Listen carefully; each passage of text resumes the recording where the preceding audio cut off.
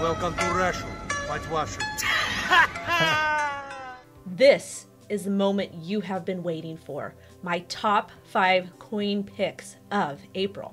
If you've been a loyal subscriber to the O Show, you have alerts set, you have liked my videos, and you are subscribed, you would know that in February and March, when I dropped the top coin picks of the month, most of those coins did incredibly well and exceeded our targets. And I made a lot of people a lot of money.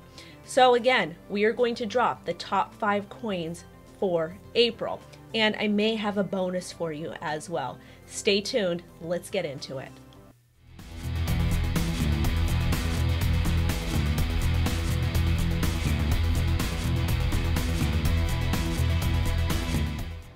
Most importantly, before we get started, happy hump day, because it is Wednesday and this episode is going to help you get through the week because I found a lot of amazing crypto gems for you. But before we get into those, let's talk about Bitcoin price action because it looks like she is starting to correct a little bit. And this is really, really good. A lot of you are probably thinking, Wendy, red candles, I'm scared. Don't be scared, you guys. This dip is actually going to be a blessing because when we remove some of this volatility from the market and after things settle, altcoins will start to do incredibly well, especially the ones that I'm going to be dropping to you today because they have very strong fundamentals as well. So taking a look at Bitcoin, Bitcoin is a little bit bearish and she broke below this trend line at about $57,000 as we were not able to hold support at about 58.4. That's okay though. We haven't broken through this particular trend line here. The area of support is going to be around $55,000, but it is looking a little likely. I have closed my Ethereum and my Bitcoin longs out. I was actually interested in buying the dip here at about $56,000, $55,000, and even up here at about $57,000. But I went ahead and closed those out in slight profit because I do feel like we may fall a little bit more. I could be 100% wrong though, but I did want to close those positions just in case. Right now, Market Cipher has printed a red dot on the daily, and it is looking a little bearish. We have the RSI, the MFI heading down, as well as a yellow VWAP. Taking a look at the 4-hour chart. 4-hour chart is showing that she wants to pop up a little bit, but we haven't printed a green dot yet. So I'm going to be watching the charts today, and I'm going to be very, very interested to see what happens at this area of resistance at about 57,000. If we cannot reclaim this today, we will head down and we will retest 55.7 and possibly this area at about $55,000. If 55 breaks, we're going to head probably down to this range of the lower $50,000 area. However, a bullish scenario would be for us to reclaim 57,000 and then retest 58 later this week. So as far as Bitcoin goes, there's going to be a lot of volatility with the markets, especially with altcoins. So I'm going to take a step back and I'm going to watch what Bitcoin is doing. But I'm still going to also pay attention to these altcoins that I want to get in. Some of them I've already gotten in, and see if I can get a better entry or add more to my position. Let's go over the 5 top crypto gems. This first project is Cope. And I was actually given the airdrop, which was amazing. It was given to folks that were on crypto Twitter. You had to follow some instructions. But the creator of this project is a really great friend of mine and is an absolutely talented dev. The cool thing about Cope is it is on Solano, Sol, S-O-L, which is a Sam coin. And if you know anything about Sam coins, they tend to do incredibly well. Sam is also one of the folks over at FTX. Absolutely robust platform, and they continue to keep smashing the markets. Anyways, right now Cope is currently at $3.54. And if this is something you're interested in investing in, you're going to have to either go to the Serum Dex or FTX to go ahead and pick some up. So it's a little bit harder to get, but overall this particular project is going to do well. Go over to CoinGecko and search for Cope and you'll be able to find it there. But let's go ahead and talk about Cope price and where I think it's going to go. Again, Cope is a newer project, so we don't have a lot of price history. That is okay though. Right now we created a top here at about $4.08 and we're correcting a little bit, and it looks like we're going to head down to that EMA 21 at about $3.38. However, I also like this area of $3.13 to $2.95, and this is the 4-hour chart. I want to show you guys the hour chart so we can get some more information about price data. MACD looks like it's ready to pop up, and unless we're able to flip this area of about 373, I think we may continue continue to head back down to at least 338. Again, I can be wrong, but I would be interested in buying the dip here. Because I've already got COPE, I may add some down to these levels, to the lower $3 area if we do get there. But overall, I anticipate COPE is going to do incredibly well quarter two, just because of the fundamentals and the backing that it has, especially that it's on FTX. So as far as COPE long-term target, I'm going to shoot for the fib 2 area. That is my go-to, you guys know. Obviously, yes, we do have areas of resistances we will have to break, but $6.63 as a target for quarter two would be fairly easy. Of course, a lot of people are going to say we're going to go a lot higher than that. 100%, we totally could, but I like to give conservative targets on this show just because it's altcoins, and altcoins can be a little bit volatile. So I see no reason why COPE cannot at least 2 times from here. Crypto gem number 2, and we've talked about this particular project on the show a lot, and I charted a lot, and I had to add it in this video because I just see Matic Polygon doing incredibly well. If you guys are not familiar with Matic Polygon, basically it's going to help with the Ethereum network, making payments faster and cheaper. Taking a look at a naked Matic chart, we are in a strong consolidation period between about 41 cents to this lower area of 30 cents. And this is perfect, absolutely perfect for me. This is a nice area where I would be accumulating. Obviously, I would like to get in closer to 30 cents. But with current volatility with Bitcoin and a little bit of bearish price action, Market Cypher is telling me price could actually break through this floor of about 30 cents. If we decide to do so, the areas that I would be looking at would be about 19 to 24 cents. Again, that may not happen, and we can actually drop to this area of support at 30 cents and then head up to 42. Overall, if you can get into Matic, I think it is an absolute gem. I have a fat boon bag of Matic, and I actually see an easy target in 2021 of at least $1. So this would be about a 3 to 4 times, depending on how low we can get it to go. So if you're able to get in on Matic on the dip, Matic Polygon, I highly recommend you consider checking it out and look up some of the fundamentals, because I think it's going to be an easy $1. I even have some people saying, Wendy, $1 is FUD. Well, we like to be conservative on this channel, and if you can make more money on it, that's 100% fine. But I want to present to you a pretty easy target. Our coin number 3 is going to be Tezos, XTZ. And dear goodness gracious, let's hope this thing finally pumps, please, because she is taken forever. So we are on the Tezos US dollar Bittrex chart, because that's what I have up. Now, let's go ahead and actually zoom out to the weekly for Tezos and see what is going on. So on the USD chart, it looks like we've actually broken all-time high, which was over here about $4.92. And we had a nice run up to about $6.82. But can we go higher? I think we can. Looking at this price action here, if we draw a little bit of a trend line to one of these swing wick lows, we draw it up, we are in an uptrend, and this looks absolutely great. However, again, with the volatility we may have, it could cause for a further bit of a drop, and that is okay.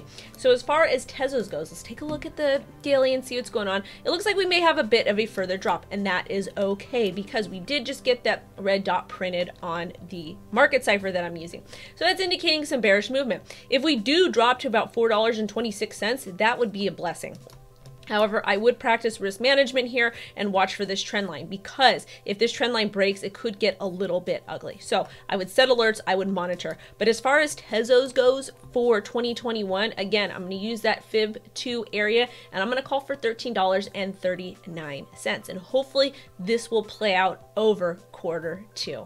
Coin number 4 is going to be KSM, and this is a people's favorite. They're also on the Polka Scan Explorer. Dot. Love a good dot coin here. Anyways, as far as some of the fundamentals behind Kusama coin, I hope I didn't butcher that.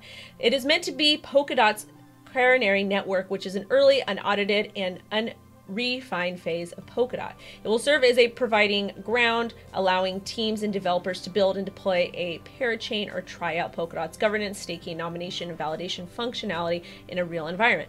Again, you guys, anything that is built utilizing Polkadot's technology, and that is an official partner, has very, very strong fundamentals. Yes, there will be some sort of fakes out there, so make sure you always do your due diligence. But as far as price goes, taking a look at the chart, last time we charted this coin was all the way back in December.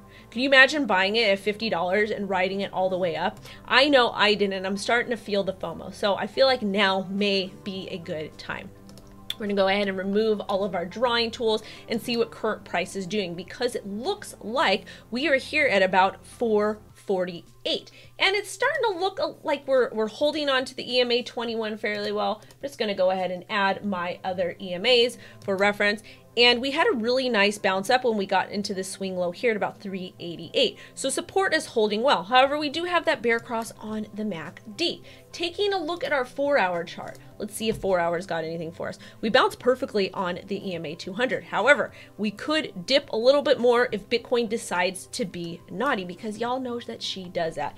As far as areas that I would be looking to buy in, I like this swing high area here back on March 11 at 339, and I also like this swing low area at about 275. If I can get it, I would probably enter in here. And I also like this area of 193. I'm not saying we're going to drop to these areas, but these would be areas that I would be interested in buying, because I don't like to market buy if I don't have to.